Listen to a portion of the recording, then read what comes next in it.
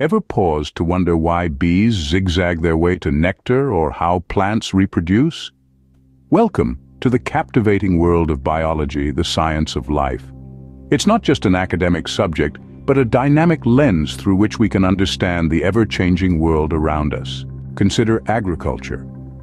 The principles of biology help farmers increase crop yields, ensuring there's enough food to feed the world. It's through understanding genetic variations, plant diseases, and the role of insects that we've been able to enhance food production. Then there's public health. Biology plays a pivotal role in understanding how our bodies function, how diseases spread, and how vaccines work. Without a solid grasp of biology, we wouldn't be able to develop life-saving drugs or preventive measures against diseases. And let's not forget about environmental conservation. Understanding ecosystems, biodiversity, and how organisms interact with their environment is crucial in preserving our planet.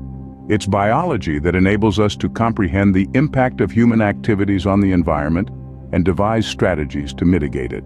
Teaching biology in basic education isn't just about imparting information about cells and organic systems.